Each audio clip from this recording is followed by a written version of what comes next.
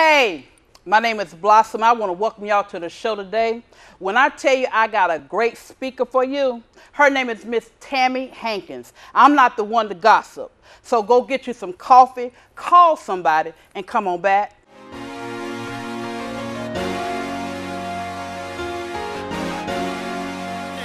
Everyday life, steady coming at me. Everyday problems, steady trying to grab me. So I'ma give them up to you.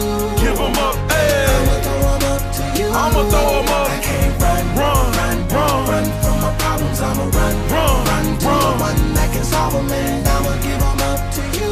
Give them up, hey. I'ma throw them up to you.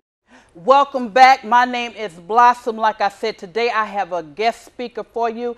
When it comes to addiction and alcohol and drugs, this young lady has a powerful story to tell. But like I told you, I'm not the one to gossip. But today I want you to help me welcome Miss Tammy Hankins.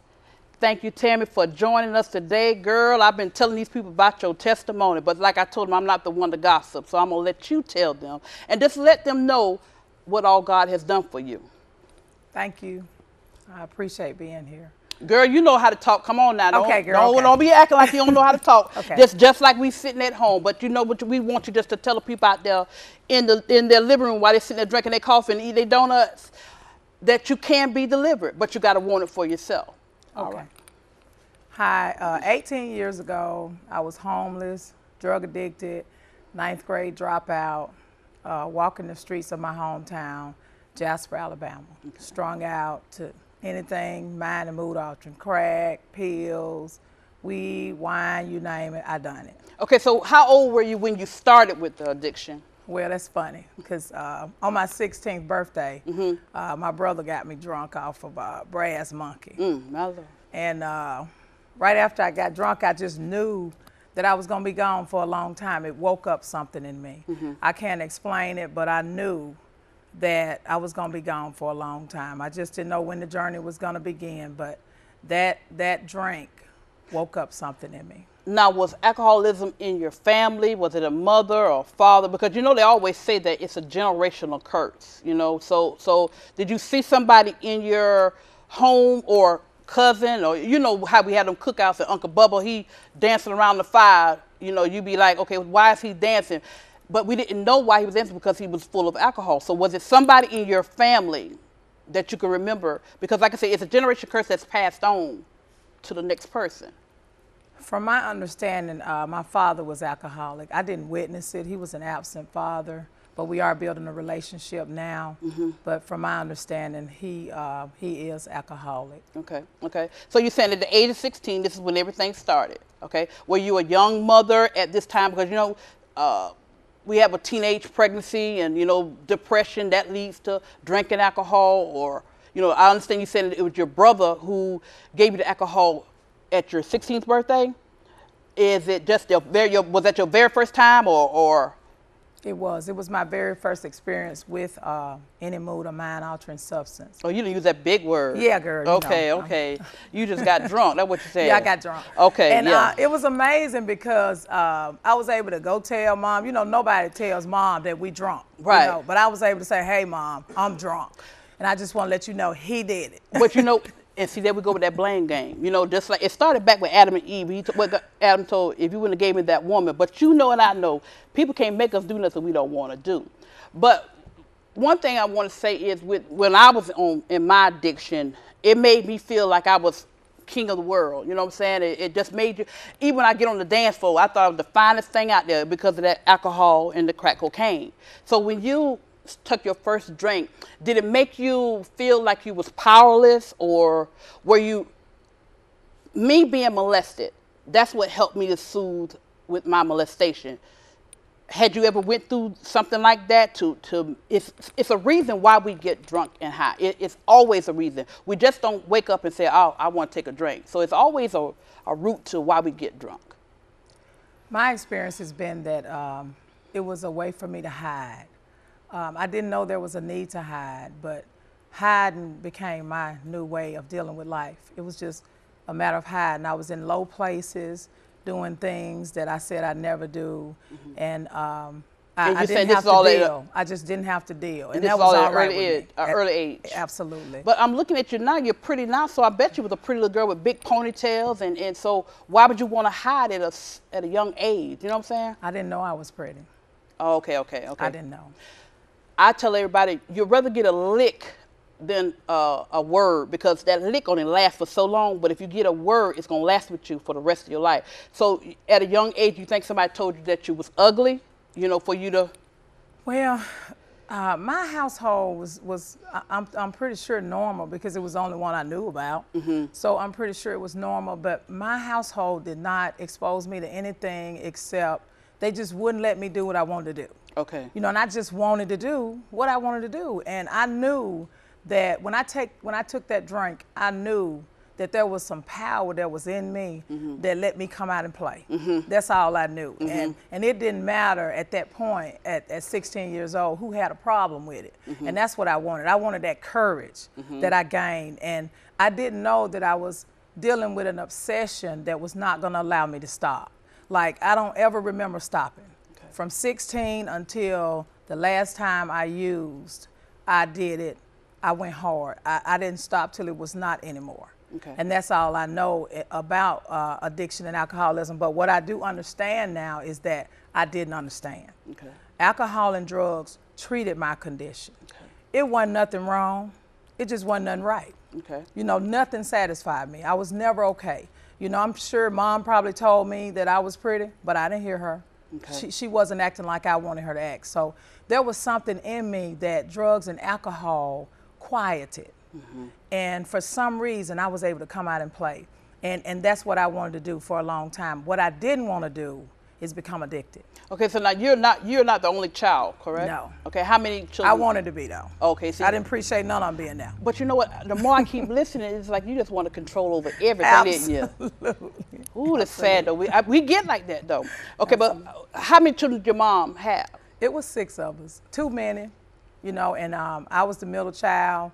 And they never gave me enough of anything, again, enough attention. You know, I can look back on some pictures that I looked at as growing up, and I just always had to be, you know, I had to have attention. You know, everybody else was just goofing around, and I was like, oh, the camera on, you know, but it was just something about the drugs and alcohol that quieted that storm in me and allowed me to come out and play. Okay. And it drove me for years. I did drugs and alcohol because I didn't understand that I was an alcoholic. I suffered from alcoholism, and the drugs and alcohol treated my alcoholism. My irritable, restless, discontent, ain't nothing wrong, but ain't nothing right. It was something about the drugs and alcohol that shut it up. So I know I remember when I was small, my mom and them had got us a little set of perfumes, all different little bottles of perfume. And me, at a certain age, I started drinking the perfume thinking I was at a bar. Now, how, you know, that's right. Then they should put me in Betty Ford then, yeah. Anybody that drinks perfume thinking that they at a bar drinking whiskey, something wrong. But they didn't nobody, that was a sign right then and there. Betty Ford, you know. But, and I'm being honest, you know, because, you know, if I can't be true to Blossom, I can't be true to you, you know. Absolutely. But it's something, I think, because, you know, when it coming from the South, when I moved here to Alabama, I hear when you say, how many kids your mama had? And they say 11 and 12. I'd be like, how they had that many children? You know, that's a depression thing right there, talking about 11 or 12. But you say you was number what out of 6? I was 3. I was the middle. So you think you had to babysit a lot too? You think you were depressed because you had to babysit a lot? What I think is that I thought too much. You know, I knew too much. I knew how things were supposed to go and they weren't going. And like I said, there was just something in me that just wasn't never satisfied from the beginning. My mom was wonderful.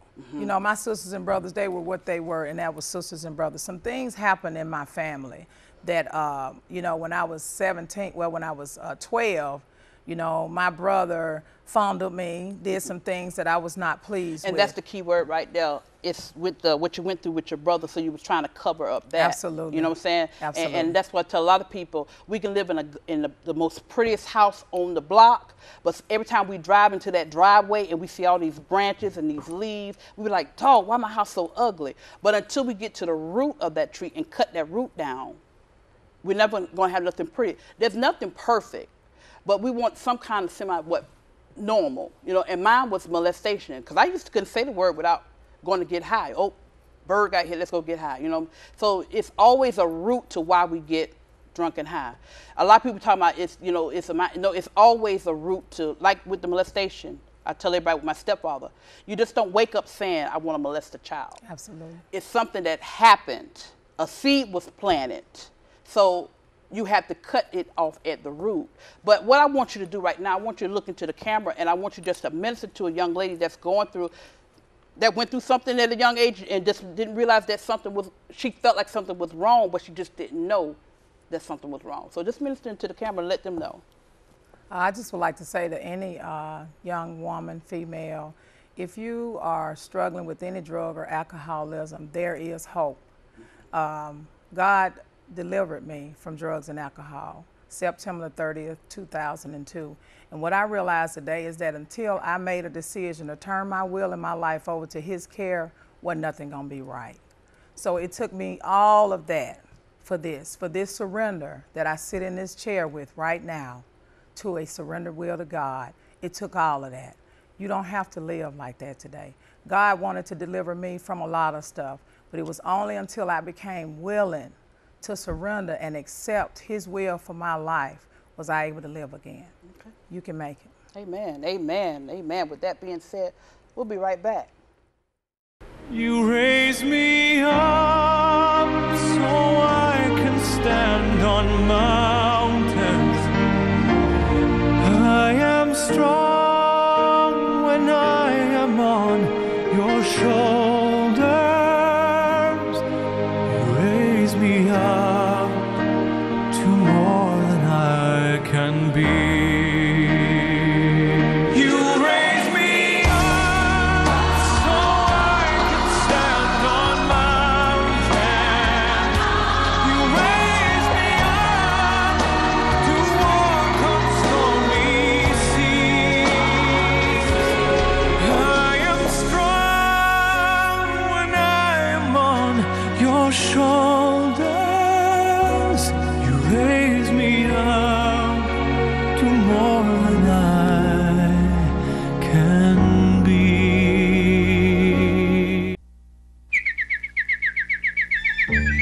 Here's the sower, Michael Guido of Meta, Georgia, with a seed for the garden of your heart.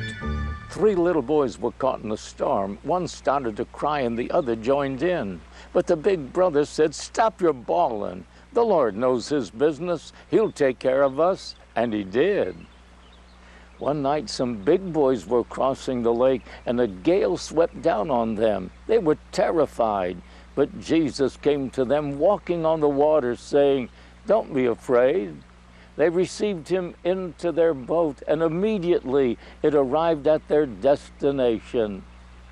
Are you in a storm? The Lord will come to you just when you need Him. Take Him into your boat. Won't you? A Seed from the Sower has originated from the studios of the Guido Evangelistic Association, Meta, Georgia.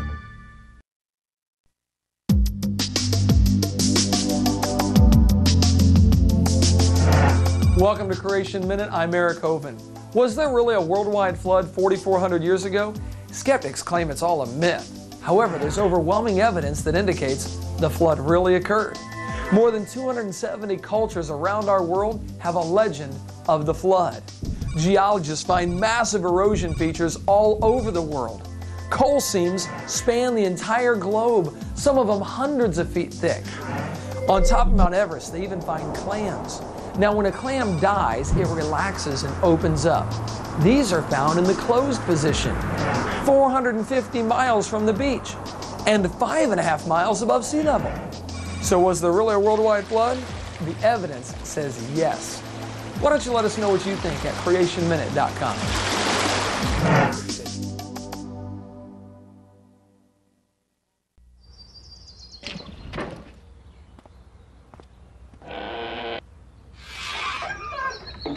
Hey, new guy. Shovel, right? Yeah, right. And I'm not exactly new. I've seen some action.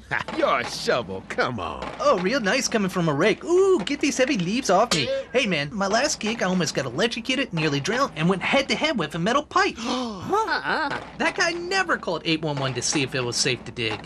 It doesn't take the sharpest tool in the shed to call 811. Our guy calls every time he digs. The mailbox, landscaping, the deck. Oh, man, that was a big job. Oh, remember that? Oh, that was a big one. Yeah, I remember. Calls every time? Cool. Calling 811 is so easy, any tool could do it. It's quick and easy. Calling 811 gets your underground utility lines marked for free. It makes every project safer for everyone. Calling 811 before digging prevents utility outages, legal hassles, and personal injury. Hey, safe digging is no accident. Always call 811 before you dig.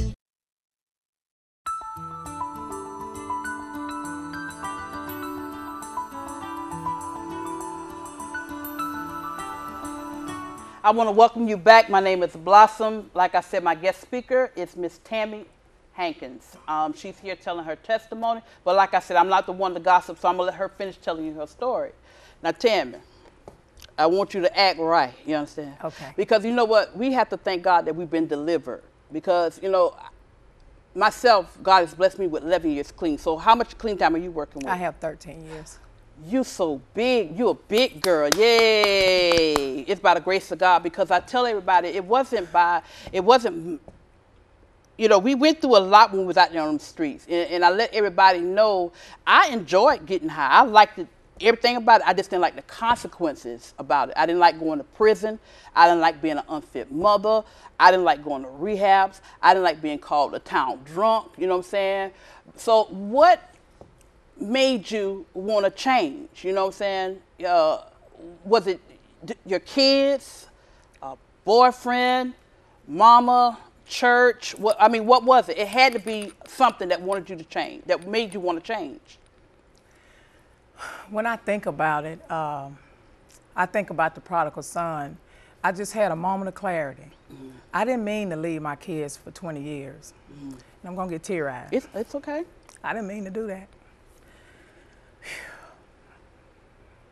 But you know what? You got to remember, there's no perfect mother or no perfect father, because if Adam and Eve family was jacked up, I was going to be jacked up. So don't beat yourself up about it. You did the best that you could at that time. And like you say, you just didn't know. You didn't know no better. Yeah. So it's going to be okay. Yeah. I had a moment of clarity. I just realized that I just wanted to do something different. I didn't know how I was going to do anything different. And it was so funny that on the street that we were using, in the house that I ran, mm-hmm. you know how that is. Yeah. I just left one day. I asked a guy that was in there randomly, could he just give me a ride? And I got in the car and I drove to Birmingham. Mm-hmm. And I asked some people previous to that, I had been asking, you know, who can help me? And they told me Alethea House. And back then it was a pride thing. You don't ask for help. Right. You know, we was taught, you know, never let them see you sweat, mm-hmm. but I was sweating. Right, right. So I ended up going to Alethea House by a guy that was just randomly in the drug house that I was in. And I obtained 5 years clean mm-hmm. through Alethea House. Real grateful. Mm-hmm. I was a 9th grade dropout. I got my GED through Alethea House. Mm-hmm. I went back to college. I made the dean's list. I became a licensed practical nurse mm-hmm. through Alethea House in the program Invoke Rehab. They sent me back to school. Mm-hmm. It's some Tammys out there. And through Alethea House, everything I needed, they provided. Right. Housing, I needed a brand new start. I didn't need to go do nothing old. And they allowed me that new beginning. And what I did was I went through the program. I went to the housing program. I went back to school, became educated. And when I looked up, my kids were home. But okay, let me stop you right there.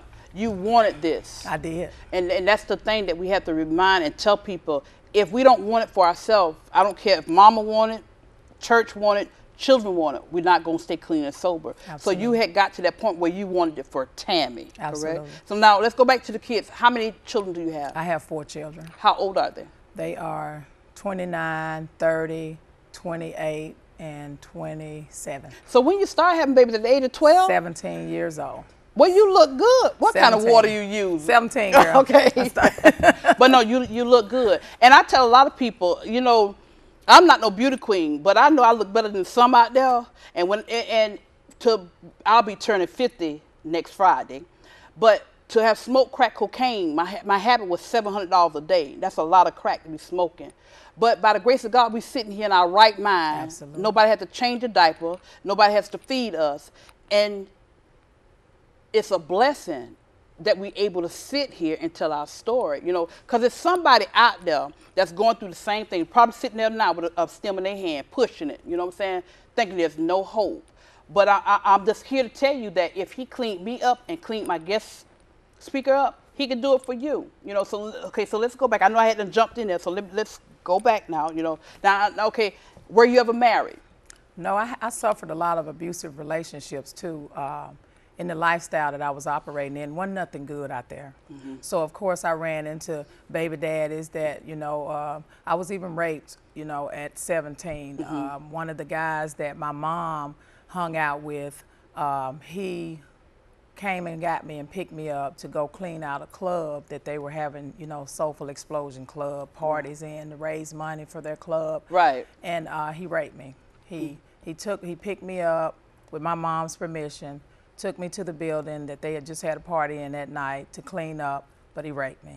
So at that point, I didn't value me anymore. I didn't think I was of any worth and of any value. So everything that happened to me after that, I just called it fair game. Right. You know, I didn't value me anymore. So a lot of things I hid from at the age of from 17 on was just protocol. And you was already suffering with that from a childhood, thinking that you wasn't pretty enough. You know what I'm saying? So I can see the pattern. But okay, but with the kids and everything, so had you ever had a real serious relationship?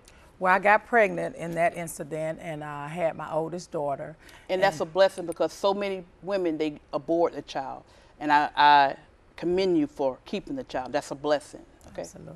The devil is a lie. Is a liar. She is wonderful. Yes. She is wonderful. And so right after that, I didn't know how to be a mom, so I was always looking for somebody to rescue me. I knew I was going to do a horrible job of parenting. It was just something in me that said, you can't do this. Right. So I was always looking for someone to rescue me. And like I said, the drugs allowed me to just hide from it all. Right. I remember looking up and I had 2 kids. I looked up again and I had 3 kids. I got pregnant with the second boyfriend because he rescued me from the first one. Right. You know, he had raped me and he had me in court saying that he wasn't the father. So he was like, I'm gonna take care of you and the baby. And I said, okay. Okay. And of course I got pregnant for him.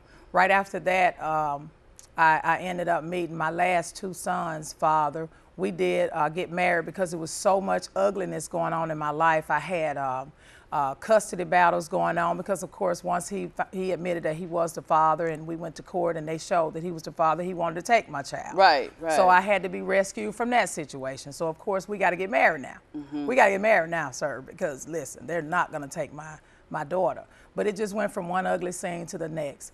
And the drugs was just intervals. I just did that at intervals. And I remember looking at my kids one day, and they were all sitting in the floor, and this made me tear-eyed. And I remember, I didn't think right. At a young age, running was just my thing. I just wanted to hide. And I don't care how big the mess was or how small it was. It wasn't nothing wrong at 16, and I wanted to hide. They just wasn't doing it right. But I remember looking in the floor at my kids, and I said, I got to get out of here. I'm not going to stay here. I can't believe that this is what I'm going to have to be subjected to. Like somebody else did. Right. You know, and so that went on another run that I went on for years. And drug addiction, it just took me where I wanted to go and a lot of places I didn't want to go. Right. And when I finally landed at what, you know, society calls rock bottoms, I had a lot of bottoms, but they just weren't a bottom for me. I had a moment of clarity. Right. I just wanted to be better one day, and I just wanted to do something different, and that want to had to be God. Right. Because nothing in me had enough sense to say something is wrong. Right. But the grace of God just gave me a moment of clarity and said, you don't want to do this anymore. And you know what? I don't knock any AA, CA, but I know when I was up under that bridge, in that backseat of that car, that was God up under there with me. It wasn't Bill, because I probably had Bill out there smoking crack with me, you understand? But we have to realize that there's a power higher and more powerful than we are. We thought that the crack was powerful, Because it'll take you on a run. I went around the world and didn't even have a plane ticket. You understand what I'm saying? But with God, now, I'm just being honest about it. I smoked crack and I liked it, everything about it. But now that God, and I'm not perfect, because I still snap, crackle, and pop. But now with God, it's just being filled with the Holy Ghost. It's just something about being filled. Because I've been filled with Boom Farm. I've been filled with Mad Dog. I've just been filled. But it wasn't the right thing. But just being filled with the Holy Ghost. And like I said, it's just a blessing, girl, that we could sit here and talk. And I'm not laughing about the situation. But we did some funny things when we was out there. You know, I'm homeless. We robbing another homeless man, you know. So just sitting back and just thinking about everything that God has done for us. And we're still here in our right mind. If we don't never remember nothing else, we're sitting here in our right mind. Absolutely. We're not scratching in places that are not itching, and we're not picking no flowers that nobody can see. You know what I'm saying? So just being grateful. And I thank God I can see that you're, just knowing you this short period of time, just how grateful you are. You know what I'm saying? When we laugh and talk. That's why I don't know why you're sitting on the stage being so quiet, because you're not a quiet person. You love the Lord. I do. You love to laugh. And and I tell you all the time, don't be painting that smile on, put that smile on, because you got a beautiful smile. You know what I'm saying? And it is what it is. And I'm not ashamed to tell nobody or give nobody their props, because you are a mighty woman of God. And He's using you and going to use you even more. You know, so don't let nobody steal your joy. You know what I'm saying? Continue to keep telling your story over and over and over and over again, because that's why God allowed you to go through everything, so that you'll be able to share your story. Not just here on this stage, but out there in the world too. You know what I'm saying? He wants people to know, if I did it for her, I can do it for anybody. You know? So, like I said, with that being said, we're going to just continue to keep on and just letting God use us. And like I said, with your kids, now what about your children? Where are they now? We are building a relationship. Okay. 20 years, you know, when I left, they were 5, and when I came back, you know, they were 20, Right. 25. So, you know, building a relationship with them is going to have to be God. Yeah. It is nothing that I can go to Mama and say, Mama, you know, how do you build a relationship with your kids when you left they were 5, Right. and when you came back they were 20? Mama didn't know how to help me with that. Right. It was only God and His will for my life that has allowed anything positive to be built in my life. You know, I had a spiritual experience with God. I know there's a gap between the 18 years and now I only have 13 years clean, because I gained 5 years through Alethea House and I relapsed. Okay. Well, with that, I want you to stay right where you at. Okay. Don't move, because I know you got some more to share. But we're going to let them be able to go get some more coffee and call somebody else and tell them to come on back. Okay.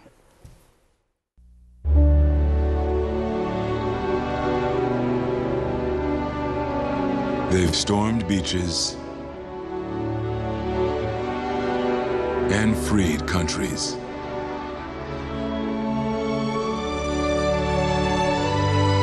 Protected the weak and defeated the strong. Shown courage and compassion. They've raised our flag and our hope. They've been called leathernecks. They've been called devil dogs. But above all, they're called Marines. Service learning is helping students improve their grades and their communities. Service learning makes school exciting by connecting the classroom with community service projects. Before service learning, I was just an ordinary student causing mischief during class. After service learning started, I got so involved into it. I started paying attention more, picked up my grades. Okay, very good. Service learning absolutely drives academic success. Working together, students solve real problems, build new skills, and apply their knowledge in a whole new way. The great thing about service learning is it gives you this opportunity to go out into the world and do things hands-on. Inside the classroom and out, service learning opens new doors and brings learning to life. Service learning can make a difference in your school. Visit Learn and Serve America at learnandserve.gov to find out how.